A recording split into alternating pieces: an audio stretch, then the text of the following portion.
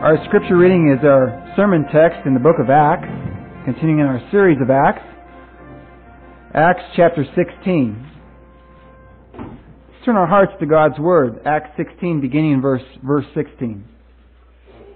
Once when we were going to the place of prayer, we were met by a slave girl who had a spirit by which she predicted the future. She earned a great deal of money for her masters by fortune-telling. This girl followed Paul and the rest of us, shouting, "These men are servants of the Most High God, who are telling you the way to be saved." She kept this up for many days. Finally, Paul became so troubled that he turned around and said to the spirit, "In the name of Jesus Christ, I command you to come out of her." At that moment, the spirit left her. When the owners of the slave girl realized that their hope of making money was gone, they seized Paul and Silas and dragged them into the marketplace to face the authorities. They brought them before the magistrates and said, "These men are Jews and are throwing our city into an uproar by advocating customs unlawful for us Romans to accept or practice." The crowd joined in the attack against Paul and Silas, and the magistrates ordered them to be stripped and beaten. After they had been severely flogged, they were thrown into prison, and the jailer was commanded to guard them carefully. Upon receiving such orders, he put them in the inner cell and fastened their feet in the stocks. About midnight, Paul and Silas were praying and singing hymns to God, and the other prisoners were listening to them. Suddenly there was such a violent earthquake that the foundations of the prison were shaken. At once, all the prison doors flew open, and everybody's chains came loose. The jailer woke up, and when he saw the prison doors open, he drew his sword and was about to kill himself because he thought the prisoners had escaped. But Paul shouted, "Don't harm yourself, we are all here." The jailer called for the lights, rushed in and fell trembling before Paul and Silas. He then brought them out and asked, "Sirs, what must I do to be saved?" They replied, "Believe in the Lord Jesus, and you will be saved, you and your household." Then they spoke the word of the Lord to him and to all the others in the house. At that hour of the night the jailer took them and washed their wounds, and then immediately he and all his family were baptized. The jailer brought them into his house and set a meal before them, and the whole family was filled with joy because they had come to believe in God. When it was daylight, the magistrates sent their officers to the jailer with the order, "Release those men." The jailer told Paul, "The magistrates have ordered that you and Silas be released. Now you can leave. Go in peace." But Paul said to the officers, "They beat us publicly without a trial, even though we are Roman citizens, and threw us into prison, and now do they want to get rid of us quietly? No, let them come themselves and escort us out." The officers reported this to the magistrates, and when they heard that Paul and Silas were Roman citizens, they were alarmed. They came to appease them and escorted them from the prison, requesting them to leave the city. After Paul and Silas came out of the prison, they went to Lydia's house, where they met with the brothers and encouraged them. And then they left. May the Lord bless the reading of His Word. One of the greatest disappointments of my Christian life is to see so many of my Christian brothers and sisters lead powerless lives. And this disappointment comes more from knowing what can be than from anything else. You know, the Christian faith has been, through the ages, a rock upon which we rest. Generation after generation have found meaning and purpose in ordinary lives and strength that far outweighs natural ability, because of their simple faith and profound faith in Jesus Christ. You know, as Christians, we expect unbelievers to lead lives filled with frustration, meaninglessness, and chasing after the wind. For without Christ, really this world is meaningless. Without Christ, this world is a truly absurd world. Injustice and insanity reign in our day. But how did we get to the point that so many professing Christians in America today experience the same emptiness, the same loneliness, the same disillusionment, and the same materialism so common in the culture around us? Why can we not readily see the power of the gospel radiating from the millions of people in our world, in our country, that call themselves Christians? For the bulk of American Christians, the ancient power of the Christian faith is a legend of history, very far removed from our experience. Christianity is something to be trifled with today, something that may add color to a gray life, or something that may help you get through the hard points. But where is the power so obvious in the lives of the early Christians and the prophets before them? Where do we see that in our day, in our culture? It's very difficult to find. It's very difficult to see. So when you do run across it, of course, it really stands out from what we see around us. As with all the problems in the life of the Christian discipleship, this problem lies in unbelief and ignorance. The reason so many Christians fail to experience the power of the Christian faith is that they lack faith in the God of the Bible. They can't see the power, and so dismiss the biblical gospel, the powerful gospel that we see in our scriptures, as if it really isn't relevant to us in our day. We have it upside down. We are habituated to walk by sight rather than by faith. And here's a case in point, if you think about it. How many of you here realize what kind of power is actually among us today? I mean, to the visible eye, this looks like a regular congregation in an ordinary building on an ordinary Sunday morning in an ordinary little town in America. But is that all that is here this morning? If we see with the eyes of faith, we will recognize that's not all there is to it. I believe that there is much more along the lines of this quote from a Christian author named Annie Dillard. And listen to this quote. This writer really captures what Christians should recognize about the worship of God. Annie Dillard wrote, "Why do people in churches seem like cheerful, brainless tourists on a package tour of the absolute? On the whole, I do not find Christians outside the catacombs sufficiently sensible of conditions. Does anyone have the foggiest idea of what sort of power we so blithely invoke? Or, as I suspect, does not one believe a word of it? The churches are children playing on the floor with their chemistry sets, mixing up a batch of TNT to kill a Sunday morning. It's madness to wear ladies' straw hats and velvet hats to church. We should all be wearing crash helmets. Ushers should issue life preservers and signal flares. They should lash us to our pews." Brings back the idea of great power, conditions of worship. It really sums it up. We so little realize here this morning how much power is among us. The Creator dining with the creation. We so little realize how much power is among us every minute of every day. God living in us and working His will through us. That's why we have stories like this in the book of Acts, in Acts 16. This is a politically radical, earth-shaking, powerful story of liberation. And yet we tend to read this story of the book of Acts in Acts 16 as sort of a little account about some interesting thing that happened in the early church. And it was something that did happen in the early church, but it was designed and written to accomplish something more than just record history. It's got a prophetic element to it. So I invite you this morning to God's Word in Acts 16 to once again by faith see the power of the Christian faith. Let's go to our text in Acts 16, beginning in verse 16. "Once when we were going to the place of prayer, we were met by a slave girl who had a spirit by which she predicted the future. She earned a great deal of money for her owners by fortune-telling. This girl followed Paul and the rest of us, shouting, 'These men are servants of the Most High God, who are telling you the way to be saved.' She kept this up for many days. Finally, Paul became so troubled that he turned around and said to the Spirit, 'In the name of Jesus Christ, I command you to come out of her.' At that moment, the Spirit left her." Now our text gives very little background behind this possessed slave girl, but it does clearly show that what was going on here was actually something real, something that was very genuine in her fortune-telling. If you think about it, if her fortune-telling was just a sham, there'd be no way that her owners would keep making money and more money over what she was doing. If it was just a sham and not genuine, then there'd be no reason for people to keep going back to her to have their fortunes told. But actually this was the case. Now it might seem strange to us to find Paul having a great consternation about what this spirit-possessed girl was claiming. After all, wasn't this kind of a good thing? Wasn't she telling the truth? Weren't Paul and Silas servants of the Most High God who had come to bring salvation, tell people how to be saved? Well, Paul was troubled not so much by the message of the girl, that the girl spoke, as much as the source from which it came, a spirit or demon of divination. So what troubled Paul was that if the shouting persisted, perhaps a great confusion would come over the people. They would think about what this gospel that Paul is teaching here might be confused as some type of black magic, some type of occultic seance or power or spell. And so, of course, Paul would not accept that the message came, even though the message was true, he would not accept it because it came from a wrong source. So he commanded the spirit to come out of her. Now what's interesting about this is that Paul's not the first one to do this, because if you read back in the early days of Jesus' ministry, something very similar happened to Jesus Christ himself. In Luke 4, we read about this account of Jesus confronting a demon-possessed man.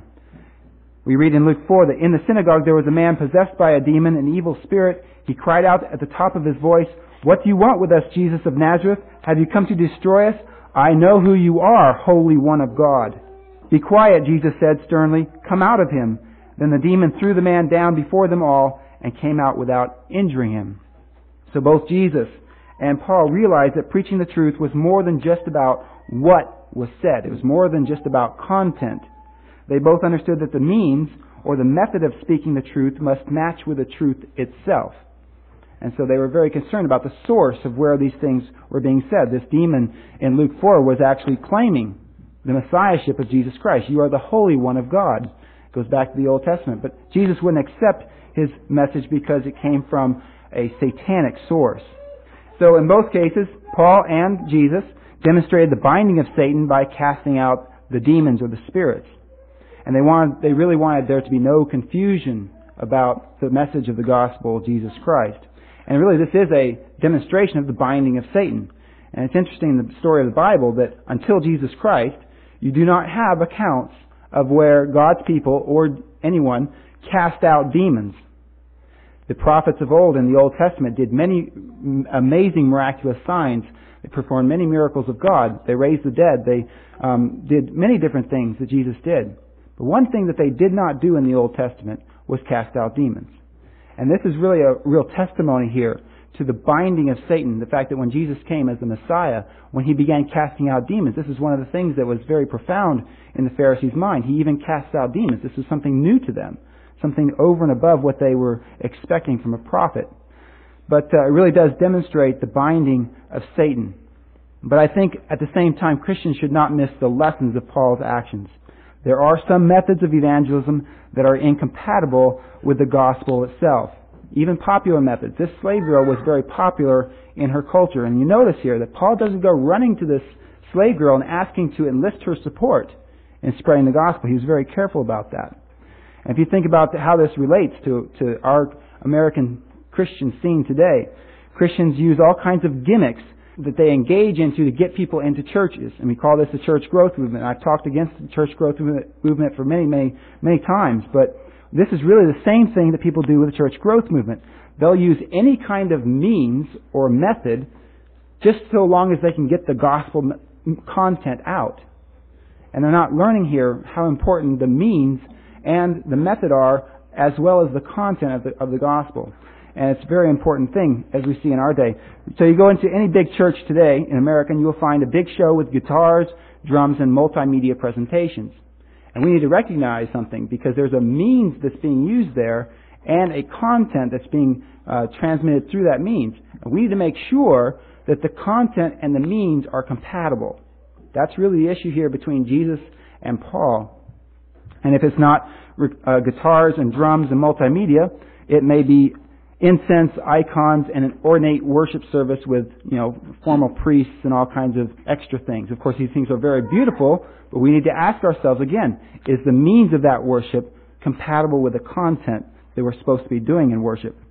So Paul was concerned about the means of his message as much as he was concerned about the content of his message, and we can learn from that. So let's continue our text in verse 19. When the owners of the slave girl realized that their hope of making money was gone, they seized Paul and Silas and dragged them into the marketplace to face the authorities.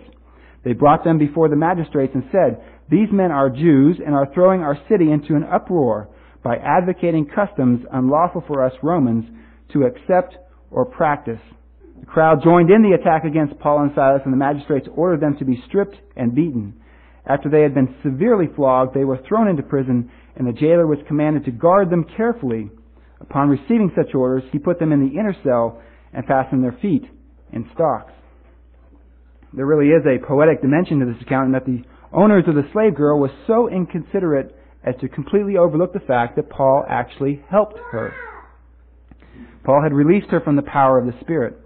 And they did not obviously have the girl's best interest in mind when they reacted to what Paul and Silas had done.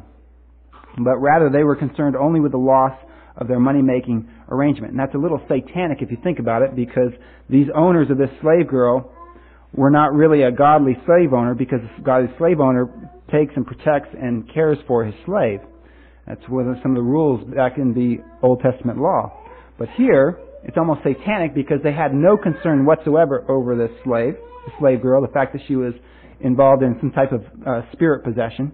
And now they're taking Paul and Silas to the civil magistrates. It was really, though, the loss of money that got Paul and Silas into trouble, even when their actions made the life of the girl better. And isn't there a lesson in that? Because I dare say that when the gospel in our culture is taught in such a way that it causes certain people to lose certain money, you will find this same very thing happening in our day as well. It's the only logical human response when people believe they're entitled to money derived from the abuse of others.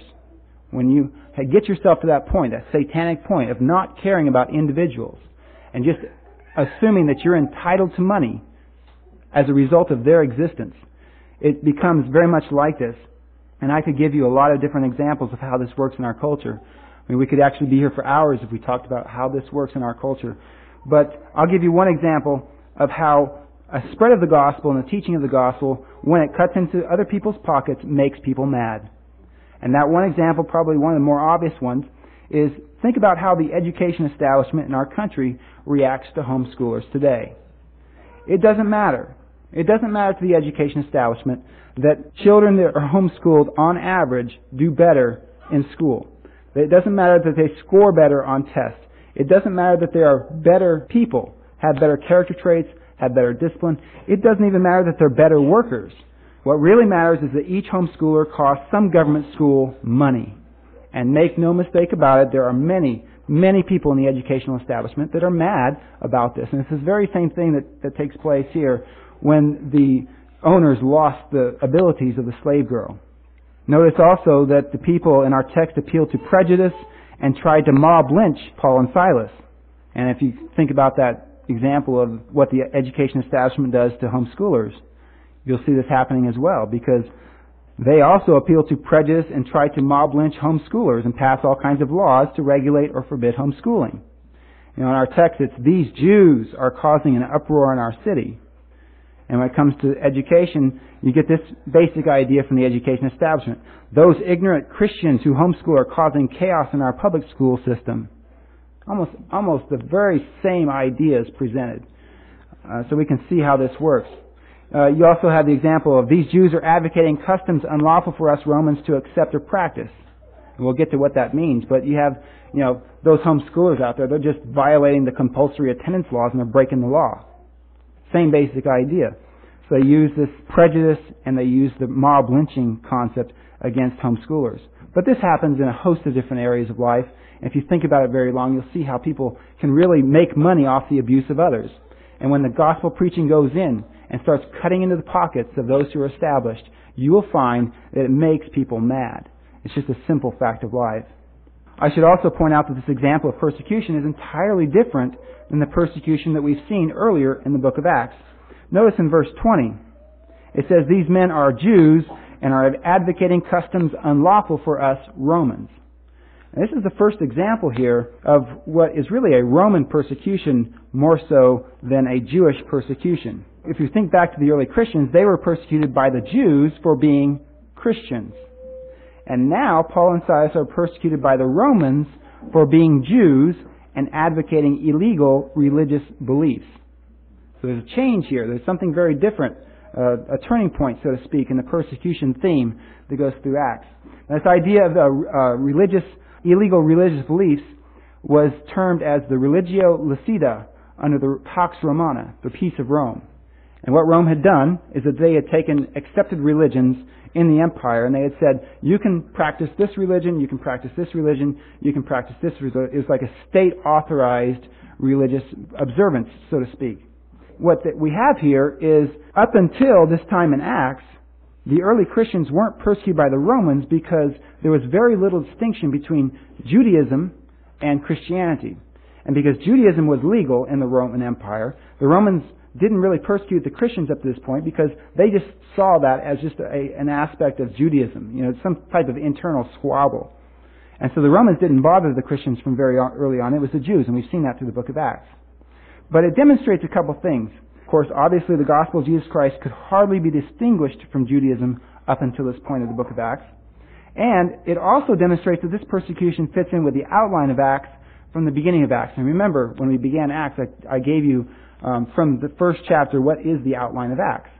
And the outline of Acts is that Christ sends His disciples from Jerusalem to Judea, into Samaria, and to the ends of the earth. And here we have an aspect of Paul and Silas going outside the bounds, so to speak, of the Jewish jurisdiction. You really have this going out into the ends of the earth, so to speak, because now we're dealing with Romans as opposed to Jews. And so we have this expansion concept that's at the background behind this new type of persecution. Now, while those things make this account unique in the book of Acts, there is some similarity between the imprisonment of Paul and Silas and one other account of imprisonment earlier in the book of Acts. Peter was also thrown into prison by Herod at the request of the Jews back in Acts 12.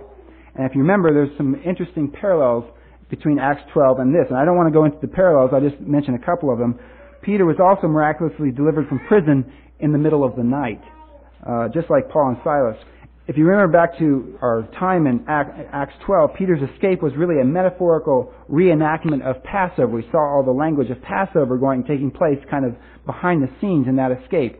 And of course it was right around the feast of Passover. Well, this escape here would have profound spiritual implications in poetic senses, much like that one does, and we're going to get to that. But it shows also, and I think this is something we can't miss, it shows also that the believers showed all the believers, that God could deliver His people from the Romans just as surely as He could deliver His people from the Jews. And that was a big thing, because in this culture, the Roman Empire was the ruler of the entire inhabited world. And this is a big step up, because we're not talking about some podunk Sanhedrin in some corner of the empire. We're talking about Rome itself.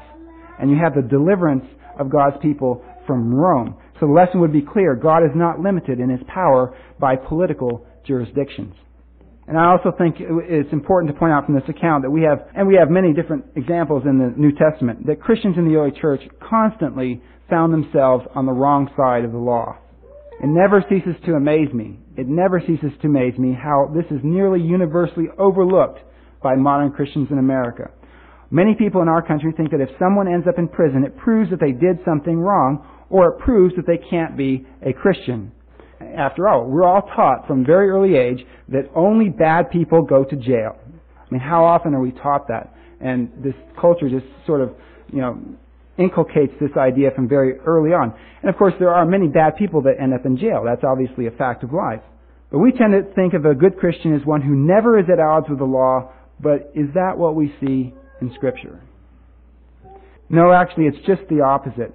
There was not one apostle that did not find himself in prison, exile, or executed for violating the law of the land. In fact, the devout Christians were the ones that were willing to go to jail for what they believed. They were the ones willing to reject the laws of Rome when it came to the presentation of their gospel. Well, why did they end up there? Why did they end up in prison? Because with their entire being, they believed that Jesus Christ was King over all kings and Lord over all lords, and that included Caesar. That was the real infraction of the early Christians. And we'll get to that here, because in Acts 17 it gets more explicit. And this theme of Roman persecution actually kind of picks up. The Jews are still involved, and we'll see how they are involved, but it definitely comes from this point on to have more of a Roman flavor than a Jewish flavor. But the early Christians believed that Jesus Christ, the King of Kings, had all authority in heaven and on earth. They believed there was another king. There was another king besides Caesar, and they believed there was another kingdom besides Rome. And this wasn't just a trite slogan for them. I mean, we have this sloganized Christianity, King of Kings and Lord of Lords, and everybody raises their hands and sings and feels really good about it. That wasn't what this was about. They really believed this, and they put their belief into action. Now, I know that there are many out there that we deal with on a fairly regular basis that are very uncomfortable with the facts of the early church history and the bumpy relationship the Christians had with the law. And of course, people still, many parts of the world, and even in America in some points, Christians still have a bumpy relationship with the law. Even Jesus, what we have to remember from the very beginning of our faith, even Jesus himself was executed by the lawful authorities. That's something that is so profound to think about, that our Lord and Savior himself was executed by legal authorities. So some will ignore this mountain of examples and say, well, what about Romans 13? And of course, Romans 13 to so many people says, obey the government. That's all it says. And they'll go on, they'll ignore this entire mountain of evidence about how the Christians related to the lawful authorities of their day and what they did. And they'll say, just read Romans 13, that's it. And of course, that simplistic approach to Romans 13, among other things, it overlooks the fact that Paul was himself sitting in jail at the time for violating the Roman law when he wrote Romans 13. But it overlooks a very important fact about Romans 13, that Paul calls governors or authorities ministers of God. And I think that's one of the most important aspects of Romans 13, because that language is very important. Paul uses the same word used there for Christian ministers in other parts of the New Testament. And those, of course, were who had charges of shepherding the church, ministers of God. Well, Paul uses that in reference to authorities. Now, Christians rightly recognize that we are to obey the leaders of our church. Okay? This is how I'm going to present this idea to you, so maybe you can argue this a little better. When someone says Romans 13, what you should say is, what about Hebrews 13? Because Hebrews 13 says, obey your leaders, speaking of the church. And Christians in our day recognize, right off the bat, most of them, the conservative Bible-believing ones, recognize that if there are leaders in your church who begin preaching anti-biblical things, who set themselves against the gospel and do unbiblical things, you have no obligation to stay in that congregation, and that you're supposed to separate yourself from that, find another body, worship with another body that's faithful. So if that's the case with ministers in Hebrews 13, it should obviously be the case on the same order when it comes to Romans 13. The same is true of government ministers that violate God's standards of justice and government and become anti-Christian. Their authority, at bottom, is not their own. And this is the important thing. All authority is Christ's. All authority is derived from Christ. And so when government, whether it's in a congregation or whether it's in the civil sphere or whatever, when it sets itself against Christ and against His gospel, it has no authority.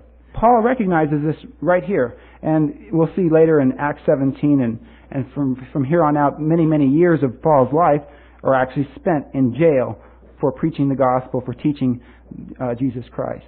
So Paul knew the full gospel of Christianity was against the Roman laws, and he taught and lived the gospel anyway. It's a lesson that we should learn and should not forget. Verse 22, the crowd joined in the attack against Paul and Silas, and the magistrates ordered them to be stripped and beaten. After they had been severely flogged, they were thrown into prison, and the jailer was commanded to guard them carefully. Upon receiving such orders, he put them in the inner cell and fastened their feet in the stocks. About midnight, Paul and Silas were praying and singing hymns to God, and the other prisoners were listening to them. Suddenly there was such a violent earthquake that the foundations of the prison were shaken. At once all the prison doors flew open, and everybody's chains came loose. The jailer woke up, and when he saw the prison doors open, he drew his sword and was about to kill himself because he thought the prisoners had escaped. But Paul shouted, "Don't harm yourself. We are all here." Now there is really something remarkable about the account of Paul and Silas in prison. How in the world could they receive a beating, be put in jail, all for doing good, and then be singing God's praises and praying to God till midnight? How in the world is that humanly possible? They may have even been singing some of the same psalms that we sang this morning. But where is the anger? Where is the self-pity? Where is the depression? Where is the panic? You don't see it here with Paul and Silas. This is a remarkable account that gives evidence of the power of their Christian faith. And what I'm going to suggest to you here about this account is that it's even more powerful if you consider it as a metaphorical picture as well as accurate history. There is a poetic dimension here. In the Bible, prisons are often used as images for sin and death. Those who are prisoners are those who are bound by sin and death. So Jesus, when He begins His ministry in Luke 4, says He came to, quoting the prophet Isaiah, proclaim freedom for the prisoners. So if you let that biblical image illuminate this account, it becomes a beautiful story of the gospel itself. Here's Paul and Silas and others, God's own children, bound and stashed in the innermost part of the prison, with the gates around them, being held in prison, bound with iron chains. And what happens? God comes down in response to their prayers and shakes the very foundation of the jail. Paul and Silas couldn't beat the prison on their own. They were stuck. And yet God comes down and actually shakes the earth itself, breaking the foundation of the prison and swinging the doors open and the chains off their hands. And this is really an account that would testify to the power of the Christian faith in the life of the early believers. And I'll make a connection here that probably not many of you would think about, but when Peter gave his confession before Christ, Christ said something very powerful to Peter, and I believe it connects to this concept of the prison. When Peter gave his confession to Christ, Jesus responded by saying, "Blessed are you, Simon, son of Jonah, for this was not revealed to you by man, but by my Father in heaven. And I tell you that you are Peter, and upon this rock I will build my church, and the gates of Hades will not prevail over it." And it's interesting because other translations actually translate that sometimes a little differently. The gates of hell will not prevail over it. But actually the Greek word there is not Gehenna, it's actually Hades. And I think it's important to keep in our translation those words separate and distinct. But some explain that passage, that promise to Peter, as if you have the church on the march throughout history, and wherever the church goes through history, it's breaking down strongholds of evil and darkness. And it's a victorious concept. And I do believe in a victorious church through history. I believe we have the power to tear down strongholds, to actually have the gospel expand. But I believe that considering the fact that the Greek word in the passage is Hades, or death, and considering the gates of death come up in many other passages of Scripture, like passages like Job 38 and Psalm 9 and Isaiah 38, I believe Jesus' promise is better understood in the specific sense of the word used. Against the church, the gates of death will not prevail. Death is binding man. This is the concept of the gospel. Man fell in his sin and was bound by death. And the gospel is that God comes down, shakes the earth, just like this earthquake, shakes the earth and releases the prisoners from their bonds. And that's exactly what's happening in our text in a poetic sense. Paul and Silas and the others are sitting in prison, surrounded by the gates of death, as it were. And before this, they're the property of Rome, property of the strong man, so to speak. And here you have God invading history, shaking the foundations, and releasing the prisoners. It's a symbol of God's victory over the very reality of death itself for all those who believe. And that's really what it comes down to. If you look at this story in terms of all the biblical examples of the gates of death that happen in the Old Testament, the promise of Jesus in Matthew 16, and the whole concept of the defeat of death, of which Jesus Christ, who brought life, it actually fits. And this is where the ultimate power of the Christian faith comes from. The ultimate power of the Christian faith is not the impact it has on politics. The ultimate power of the Christian faith is not the impact it has on families. It's not the impact that it has on cultures or churches. All of these things have power, but the ultimate power of the Christian faith is more fundamental than any of those things. There is something more fundamental to the power of the Christian faith, and that power is bound up in the reality that Christ has defeated death for those who believe.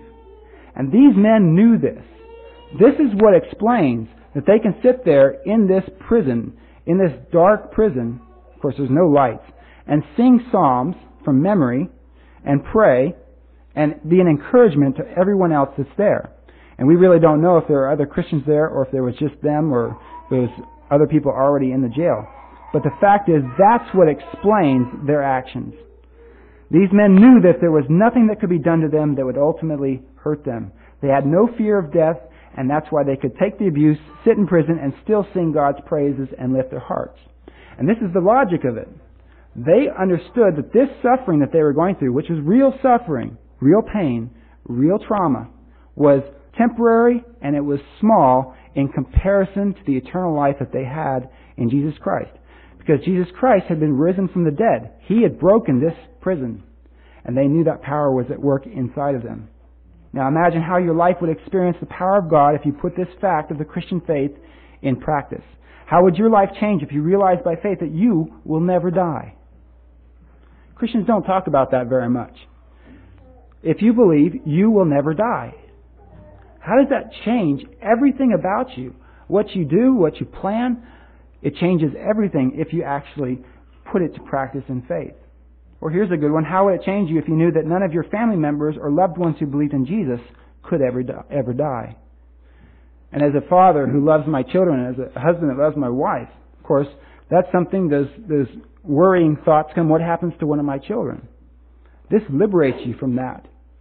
Because you can know by faith that your children will never die through faith. Your wife, your husband can never die through faith. It doesn't matter what men do to you or how many enemies set themselves against you or your family because of your stand for the gospel. You can believe that you will never die. And I am absolutely convinced that Christians do not even understand how radical this statement of Jesus was.